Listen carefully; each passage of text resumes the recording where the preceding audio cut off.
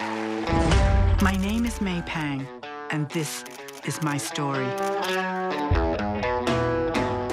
She was a very good assistant. What kinds of things would you do on a daily basis? Taking care of everything. Working in the studio, doing clothes, doing the publicity. Yoko walked into my office and said, John and I are not getting along. I want you to go out with him. Well, are you kidding? I can't do that. He's my employee, he's my boss. He's your husband.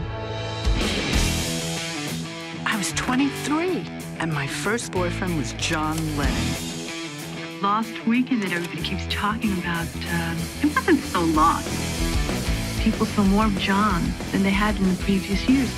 Jammed with Mick Jagger, with Ringo, Harry Nilsson, Elton John, David Bowie. That's a few things. Right? She did not realize it was going to turn into such a big love affair. She thought it would be 2 weeks, gone, goodbye. She told me, there's something you're taking John back.